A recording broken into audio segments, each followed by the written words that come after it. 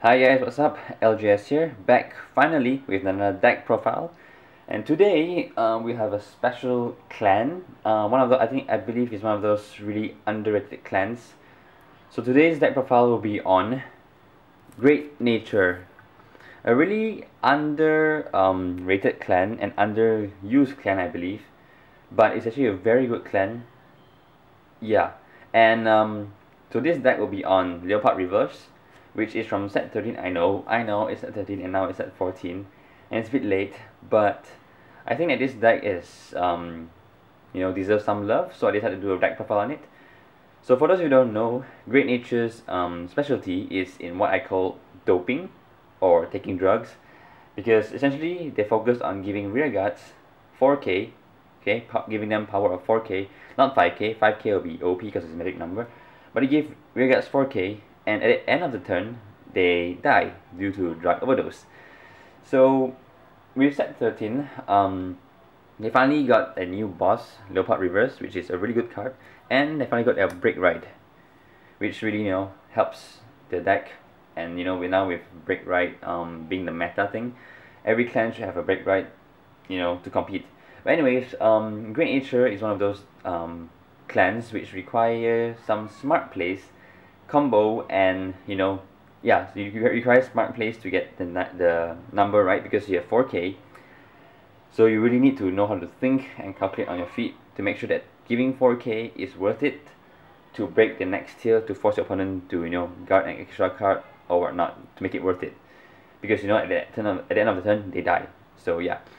So anyways, for this deck you have your boss Leopard Reverse, supported by the Break Ride, and then you have what you call the dopers, or the one that gives power, or druggies, which is your Binoculars Tiger and Tank Mouse.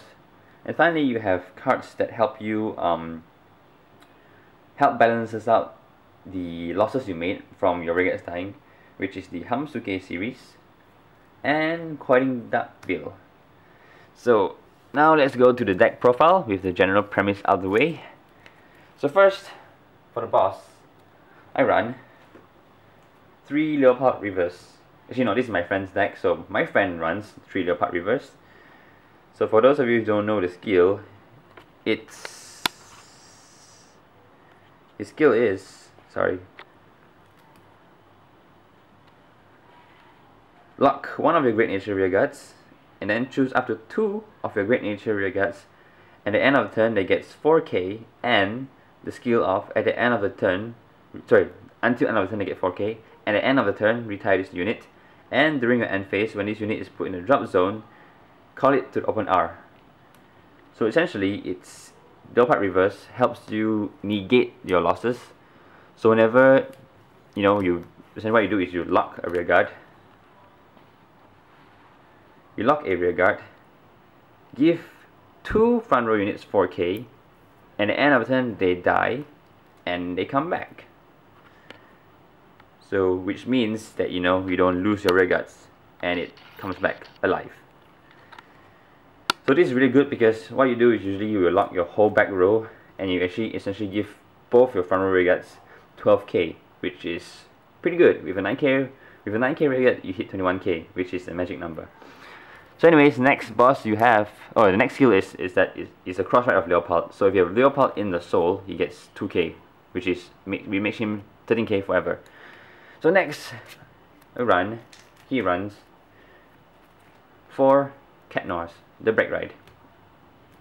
So his skill is, this Break Ride skill is a bit complicated, and so you really need to understand Vanguard rules to actually know how the combos for this deck work.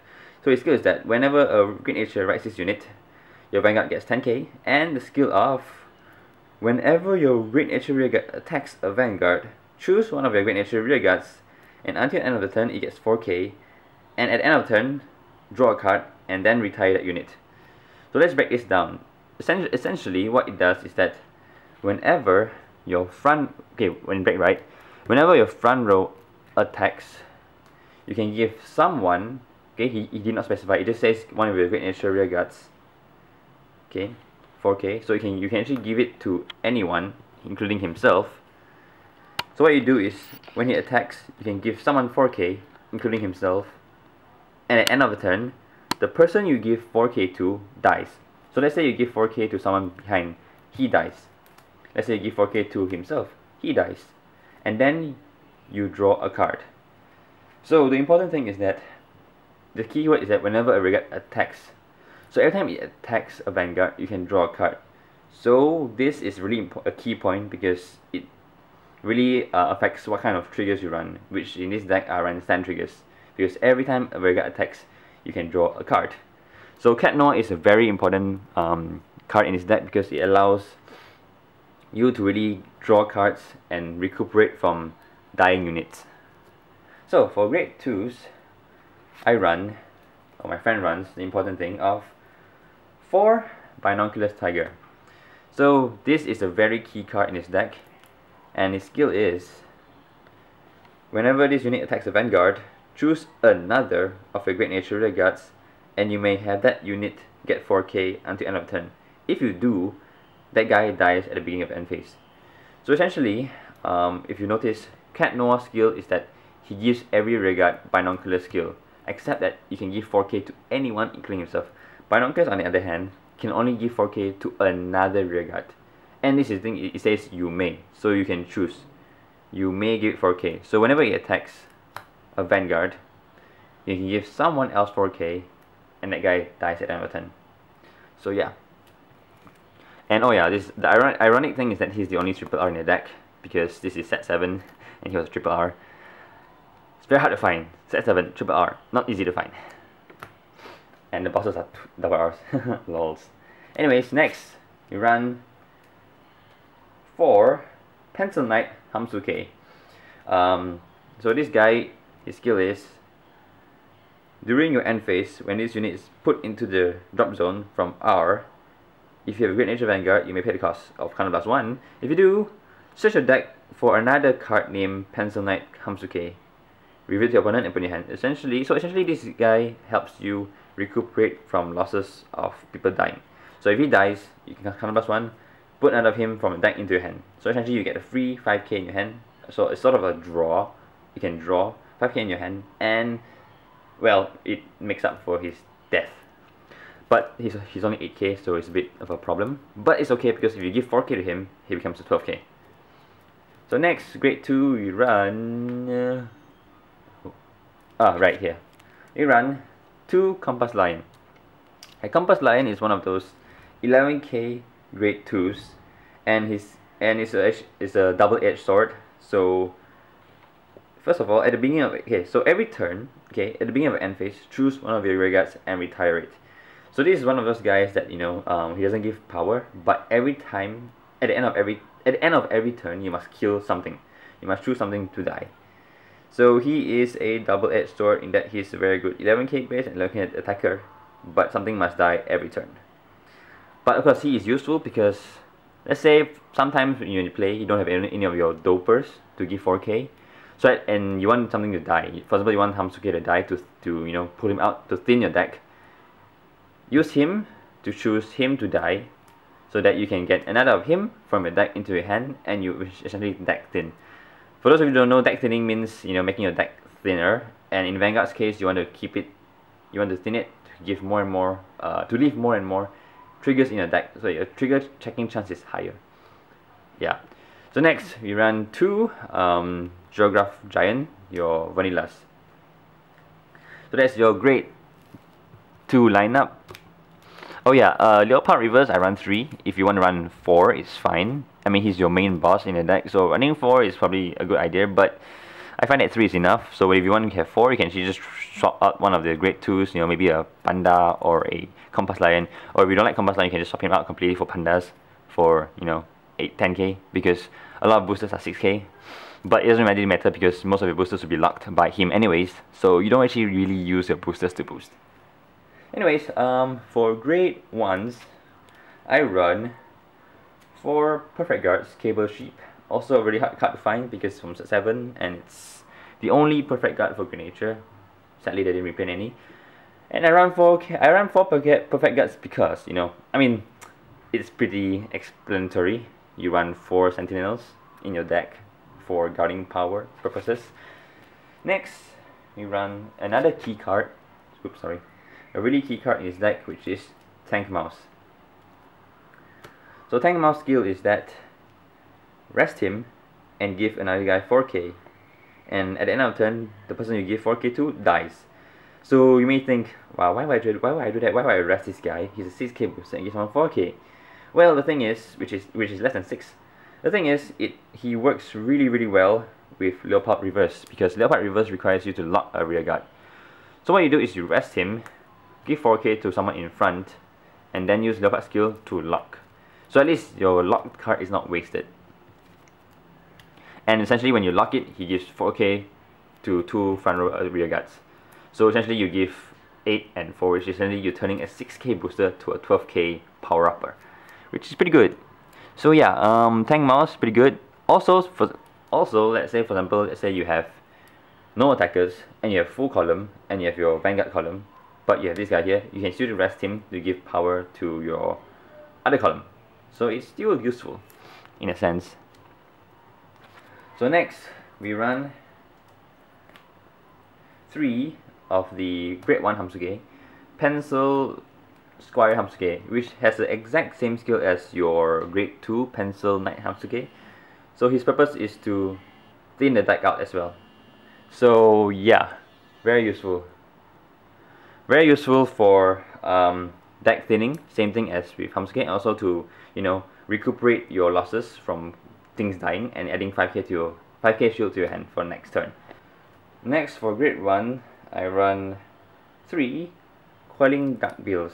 Here's another card that helps you, make up for your rearguards dying. So his skill is that whenever he gets called only during your main phase, when he's called to rearguard, choose another of your great nature rearguards, and that unit gets, during your end phase, when this unit is put into the drop zone from rearguard cycle, draw a card until end of turn. So essentially when you call him, you give someone else that skill, and if he dies, draw a card. Yeah, and the thing is, it says you choose another rearguard, so you can't choose himself, which is kind of sad, Sometimes I would prefer to give him the skill and then kill him instead, because he's a one use card. Just call on, yeah, he's a one use card. On call, give someone the skill of when he dies, draw a card. So yeah, so that's great ones. For triggers, I run, or at least my friend runs, 7 stand triggers. Well, the thing is, ideally we will run 8 stand triggers, but the thing is, we couldn't find any extra. I don't have any extra Eraser Alpaca stand triggers, so 7 stand triggers. I'll explain to you later why stand triggers is really good, because this deck can hit for numbers, and if you can restand your rearguard and hit for big numbers, it really drains your opponent's hand. Yeah, and also it combos really well with the Break Right skill, which, if you remember earlier, I said whenever a rearguard attacks, you can draw a card. So stand triggers essentially stands one of your rearguards, allow them to attack again, and you get to draw another card.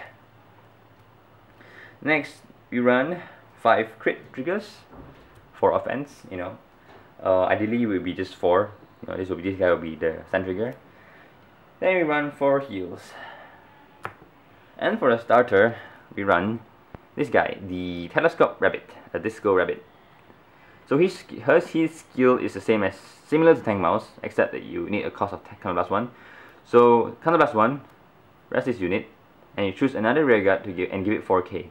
And if you do, that guy dies. So this guy is useful because it combos well with Leopard Reverse skill. So and it's also useful for early game for giving someone power, doping them. So what you do is that you counter blast and rest, and then lock him. Also, if you want, you can also play the grade 3 Searcher. Counter +1, put in a soul, look for top 5 for a grade 3, because this deck, having the break right really is really helpful. So you will probably want to have a grade 3 Searcher to search for the break right. But personally, I prefer this guy because, sometimes you may not have your Tank Mouse, sometimes you may not have your Binoculars Tiger. So you need this guy to give power of 4k, so that someone dies and you can, make use of the Hamsuke's deck thinning skills and etc. So now with that deck profile out of the way, let's talk about some of the combos you can do with this deck, because this deck is pretty combo reliant. And yeah, so let's get to the combos, which I will show later. So as I said, Great Nature is a very techy deck, and it requires quite a lot of combos. And this deck in particular requires a lot of smart plays and combos to actually make it really good and beneficial. So two things that this deck does really well is number one, it hits with power, lots and lots of power. And it has stands, which can be very annoying because it will be whacking you with lots and lots of power. Number two, it allows you to draw quite a lot of cards. So let's look at these two cases in the ideal situations. I'll show you the ideal case of how powerful or how much draw you can get. And of course, you know, ideal situations won't happen in real life, but you can base your plays on these ideal situations. So first, let's look at the power side. Okay, so let's say we have this, we have this, we have this, and we have a back row full of tank mouses. So this turn, let's say you break right, and the break right skill is, you know, as you know, whenever a front row attacks, you give something else 4k, including himself, and that guy dies, and you draw a card. Okay. Leopard's reverse skill is lock something and give 2 units 4k, and they both die, and they both can be revived back after they die.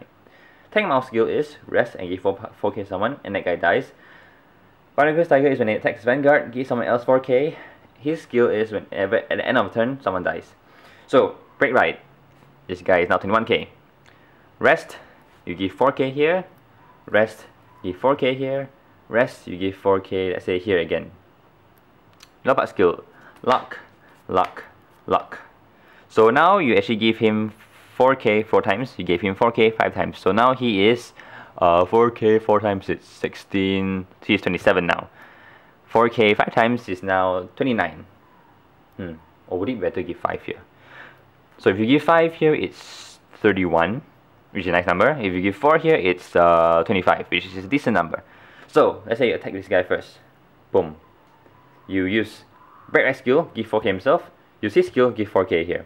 So now he has 4k, 1, 2, 3, 4, let's say 5 times. So he's now at 29k to the Vanguard. Next we attack with Combat Lion. So Leopard, break right skill as well, give himself 4k. So now you have 1, 2, 3, 4, 5. Sorry, 1, 2, 3, 4, 5, 6, 7. 7 4ks, which is 28, which is now 39. 39k, and this is 30 something k, which I can't remember. So as you can see, it's powerful. So let's say when you attack Vanguard 21k. First check, stand this guy. Second check, ooh, look, another stand this guy as well. So now you have 1, 2, 3, 4, 5. Attack, use break right skill, give himself 6. 6 4k. 6 4k is now 24. 24 plus 9 is 33. 33 hits cross rights. Use Leopard skill again, give 4k here as well. Also, you have another 5k from his trigger, so it's 38k column, rear guard. Now give power to him. Now he attacks. You use break right skill, give himself. So now you have 1, 2, 3, 4, 5, 6, 7, 8, 9. 9 4ks, which is 9 times 4, 36. 36 plus 11 is 47k. 47k, which, yeah. So as you can see, columns attack for 30 and above. And if you get a stand, sorry, 37 plus another 5k is 40. So 47 plus another 5k is 52. So this guy is attacking for 52 right now after stands. So of course my maths may have been wrong here because I'm counting on the fly. But as you can see, you can give 4k a lot of times. And with Cat Noir skill, they both die. Leopard skill brings them back. And with Cat Noir skill, you draw a card for every attack. So this turn itself, if you have 2 stand triggers, you actually draw 4 cards. So you draw 1, 2, 3, 4 in your hand. So yeah, and then you unlock. So as you can see, on break right turn, with a Binoculars Tiger, you can give 4k 1, 2, 3, 4, 5, 6, 7, 8, 9, 10, 11, 12. 12 times if you have no stand triggers. 12 12 dopings gives you a total of 48k power to distribute among your front row if you have no stance. So 1 from resting him, so you have 3. Then Leopard skill, lock, each give 2. So 1, 2, 3, 4, 5, 6, 7, 8, 9. That's 9 from rear guard. 9 4Ks from rear guard. Then break right skill itself, when it attacks, you give another 2. Well, it gives 4K twice. So that's 11. Manipulate skill gives another 1. So as you see, 12 4Ks, which is very good. If you get stance, you get to give another 2 more for manipulate skill and break right skill. So you have 14. So let's say roughly you get 1 stand, and this is your ideal setup. You can give 4K 14 times, which equals to 56k of power distributed to your front row. And if you play stance, you can actually attack again. And as you can see, stance combo very well with the break right, because what it does is that essentially it converts a stand trigger into a stand and draw trigger, because you get the draw from his skill. So running stance in his deck is better than running draws, because you have enough draw power from him, as well as your Hamsukes, which help you to find another of himself from the deck, as well as Dark Bill, which helps you to draw cards. So you don't actually need to run draw triggers. And the thing is, this is much better because it's a 10k shield. Stand trigger, you can use the stand effect to stand in the guy and push for high power again. Yeah, so in this turn, break right turn itself, you can actually push for a lot of power. Even if you don't break right, Leopard skill itself gives a lot of power. If you have 3 tank mouse, you have 1, 2, 3, 4, 5, 6, 7, 8, 9. Pineapple Tiger, 10. So you have 10 doping chances, which is 40k. 40k of power to your front row rear guards. And your Leopard skill brings them back. So essentially, you're giving 4k at 0 cost. 0 cost.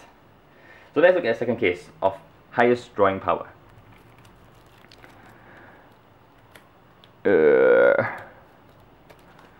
Drawing power, let's see. So your field setup, I did the best case would be Hamsuke, and let's assume 2 more Hamsukes in the deck, which is not likely, but this is the ideal case. So you have 2 more Hamsuke in your deck. Then you break right. Push. Then you call Dark Bill, give the skill here. Dark Bill, give the skill here. Dark Bill, give the skill here. Next, you lock, lock, lock. 4k, 4k, 4k, 4k, 4k, 4k. Now you attack. Break right skill, give power. Attack. Break right skill, give power again. And let's just say ideally you get 2 stand triggers again. Stand. Attack. Give power, power, power again. So I'm too lazy to calculate the power, but essentially you probably give 1, 2, 3, 3, 4, 5, 6, 7, 7 4Ks. So that's 20, 28 for each side, I think. Yeah, anyways, which is quite powerful. So at the end of turn, you unlock, they die, their skill activates, counter blast 2, okay, they die, Leopard skill, come back out, break right skill, you draw 4 cards because, let's assume you get 2 stands, you draw 4 cards because you attack 4 times. Then Hamsuke skill, counter blast 2, search your deck for another 2 Hamsuke, put in your hand. Then W skill, you draw 1 for every time, for each one that dies, which is 3. So in the end, you drew, let me think first, 1, 2, 3, 4, 5,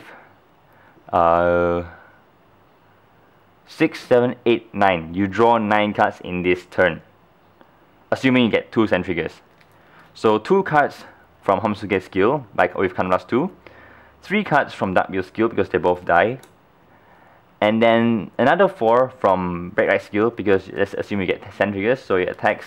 So each attack you have 1, 2, 3, 4 attacks, you draw 4 cards. So in that turn you get 9 cards. You draw 9 cards in this turn. Of course, this is ideal case. So as you can see, this deck is actually really good because you can actually draw a lot of cards. Yeah. Although, yeah, so as you can see, Great Asia is really good skill. It's a really good deck, and you can actually push for lots of numbers.